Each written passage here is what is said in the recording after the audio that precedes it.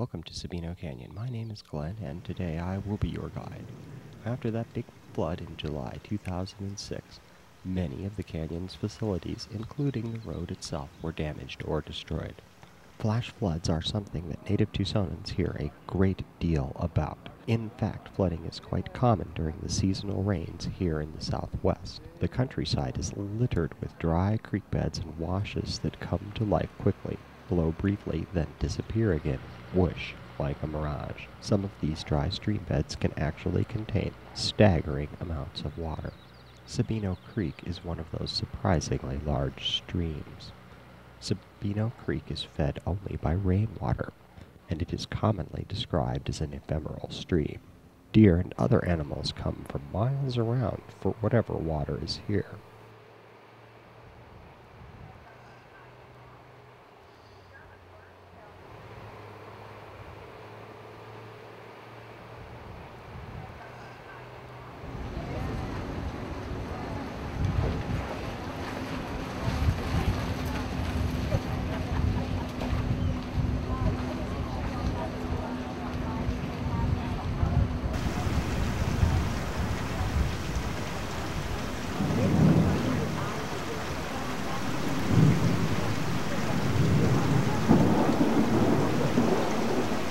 Here at Stop 1, you see before you Rattlesnake Creek Bridge.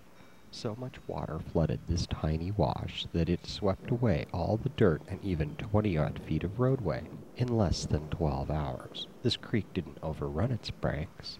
It swept them away.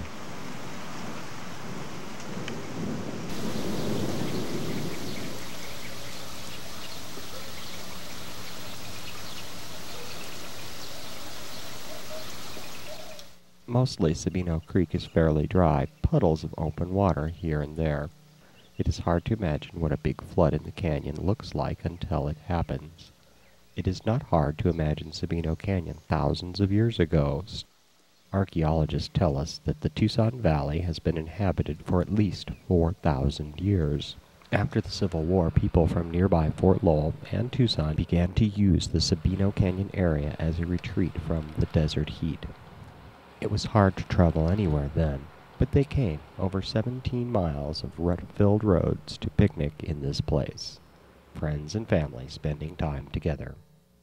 The bone-shattering trip was well worth it.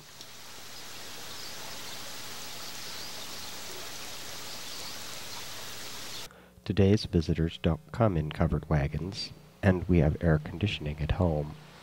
We are still attracted to the canyon, coming with our friends and families. Today's guests have nicer restrooms, and even picnic tables and trash cans. Look at this garbage can.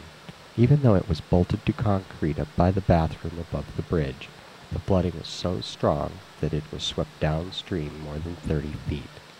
The road has been washed away many times in the past. Even the bridges left by the WPA workers who originally built the road have been refurbished from time to time.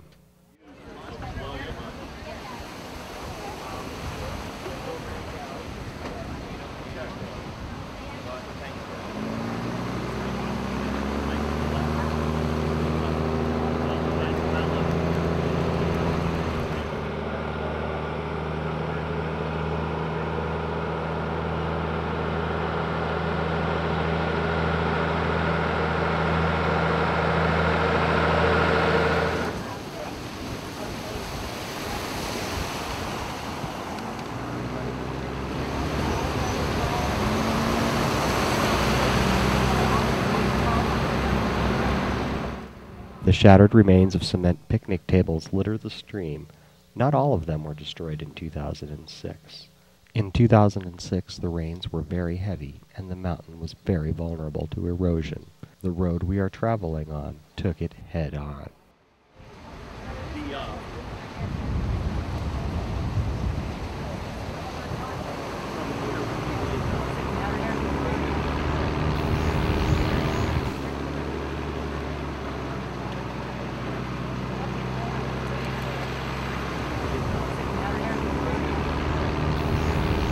Perhaps a little background is in order. There was a fire, a big fire, across most of the Catalina Mountains back in 2003. It was terrible. The visitor center area was home to many firefighters as they tried to control the blaze.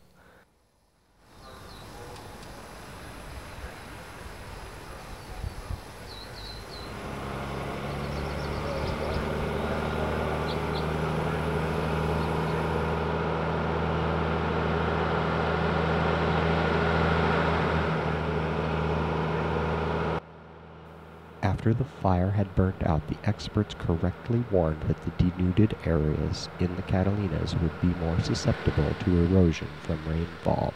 The forest canopy and plant life that was destroyed protected the soil on the steep mountain sides. Without it, those slopes would wash away when it rained. When the rain came after the fire, it did just that. The burned trees and ash of the Aspen Fire flowed down through the canyon. It was visible as a black line wherever the high water mark of the creek was.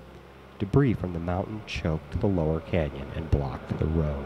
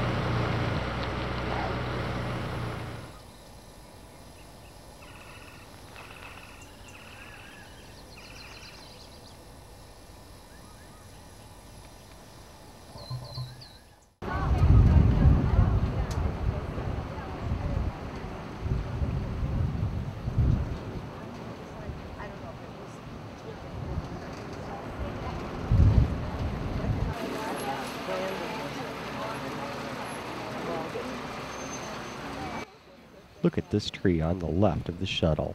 It is not a little tree. In fact, it's a Gooding's willow, and it is the largest type of willow tree found in Arizona. The specimen that the shuttle passed crossing the bridge back there was around 20 feet tall.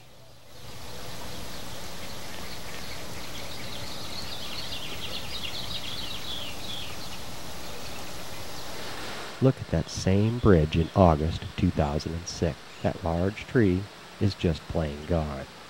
The road here was extensively damaged in the flooding.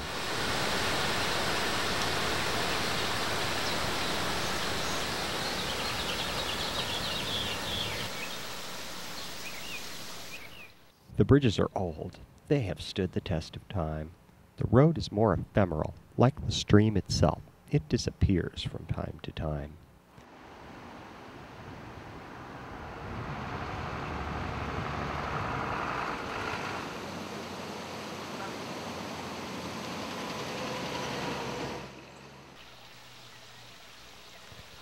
In Sabino Canyon, we almost got a big dam because of the Great Depression. These old bridges were never meant to last 70 years. The New Deal was Roosevelt's plan for the Great Depression. The workers of the WPA and the CCC would have been told that Tucsonans were getting a canyon lake up in the Catalina Mountains. They would have built a bigger road if that had happened.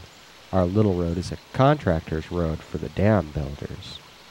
Fortunately for us, the government abandoned the project and left the road and the dam unfinished. Whatever was originally intended, the road became part of the Tucson community. The Oasis Park was an afterthought when the government cut the budget for the dam.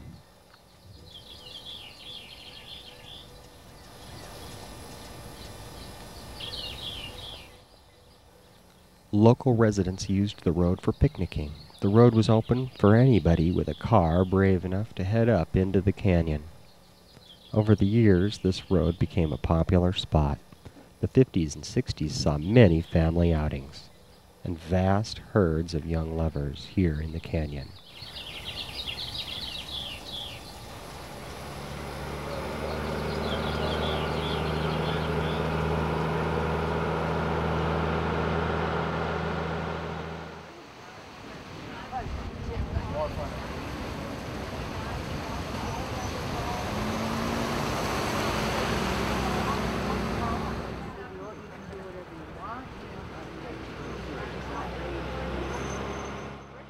You never know what is watching you as you pass by.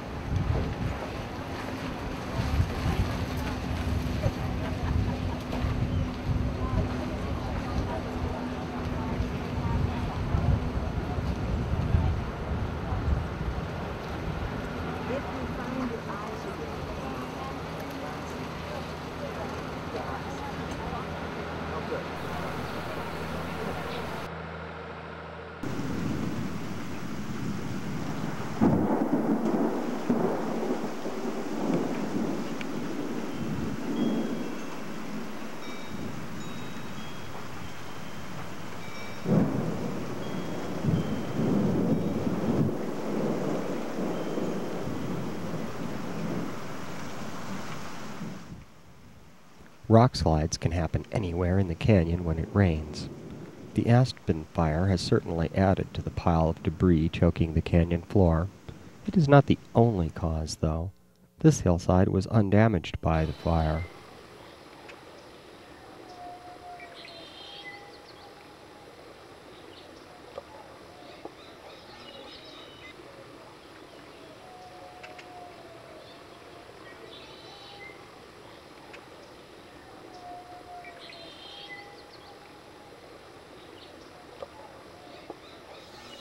Above this retaining wall, the Forest Service installed an erosion barrier made out of wire. It is almost invisible, and it seems to have worked. The main barrier to the road being used again is up ahead of us, just past Stop 7.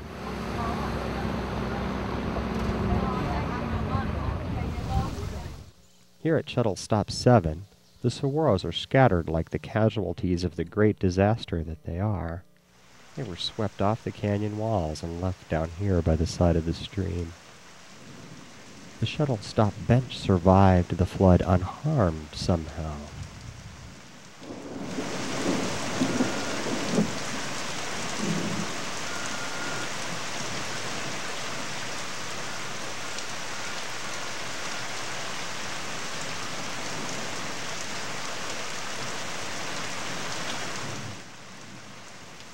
The Forest Service singled this area out as a weak spot in the road years ago.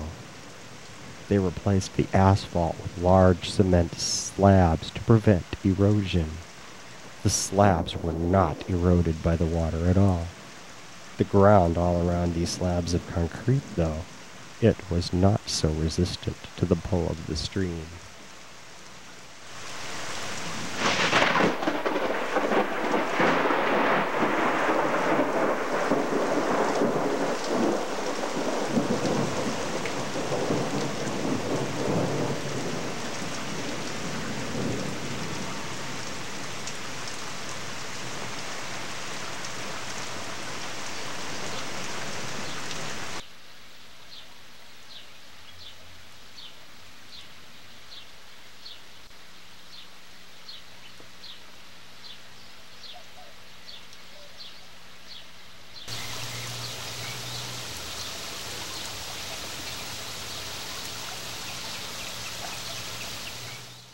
Just above us now is the historic Soldier Trail. It was restored just before the flood. I didn't have time to see what was left of it, though.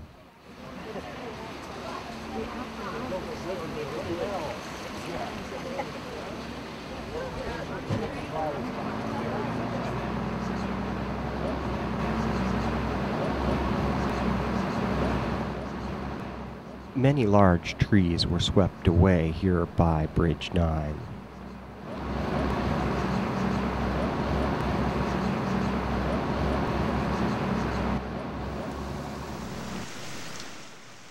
When I first got here to Stop 8, I could barely recognize this place.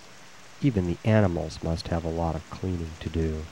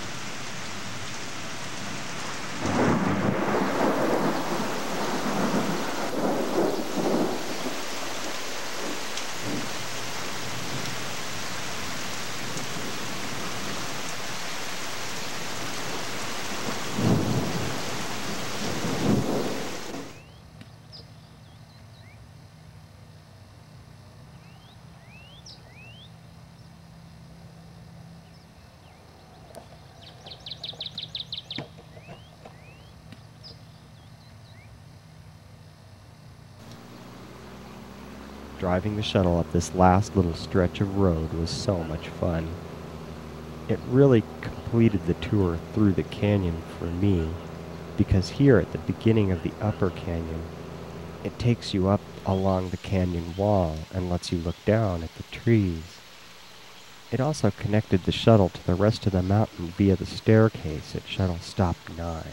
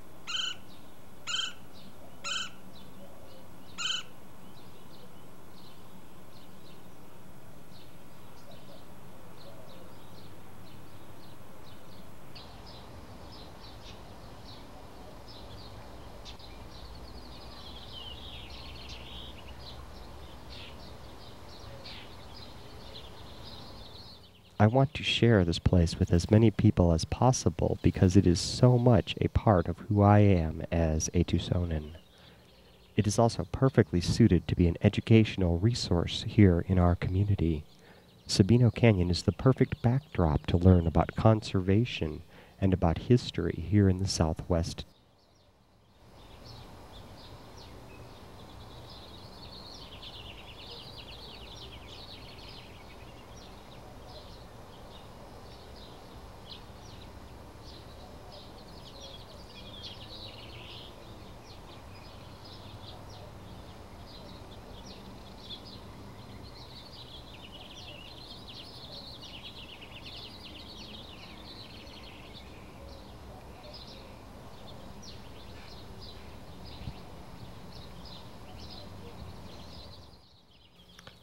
Flooding has completely destroyed the turnaround here at Stop 9. A pile of rocks taller than a man covers the area. You can also see that the edge of the road is not what it used to be. Hundreds of thousands of people have stood on this spot contemplating the desert since these railings were installed. Visitors from all over the world.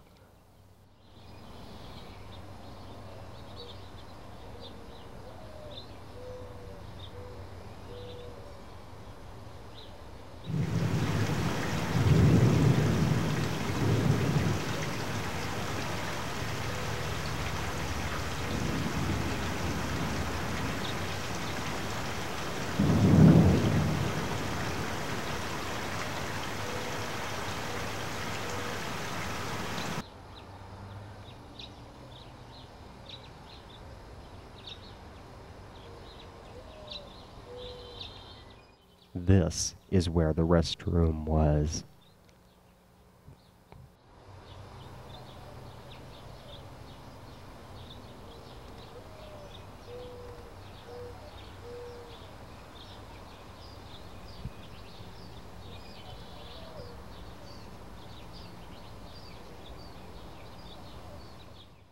This is the recently added drainage pipe the Forest Service installed to help control runoff. If the rock slides hadn't buried the whole area, the shuttle would still be able to turn around here.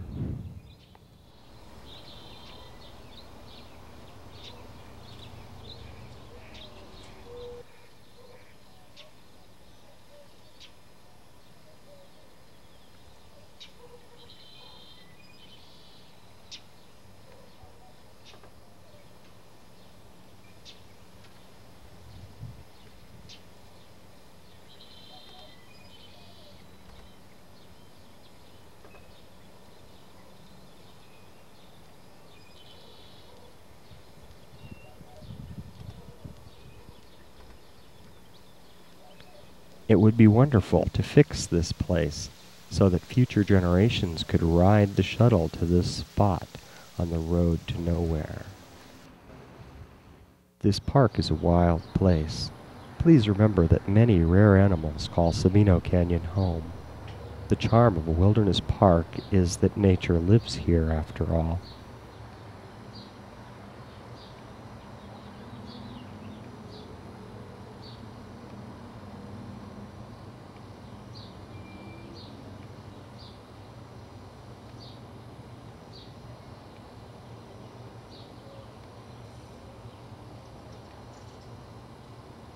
Some of the animals you may encounter could be quite dangerous. Lions and other small cats are just the largest of these. Visitors are far more likely to encounter javelina or poisonous snakes. Danger lurks down around your ankles. Even the cactus have thorns.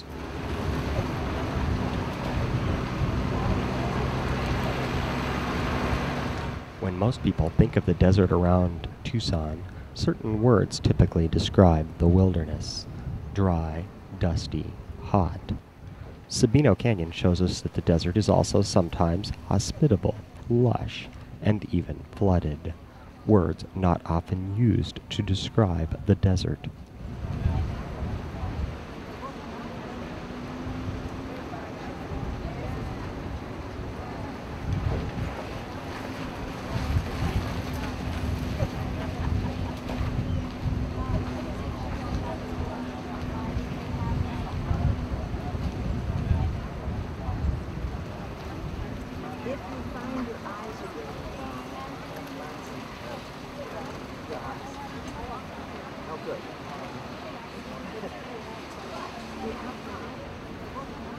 The canyon has survived fire and flooding.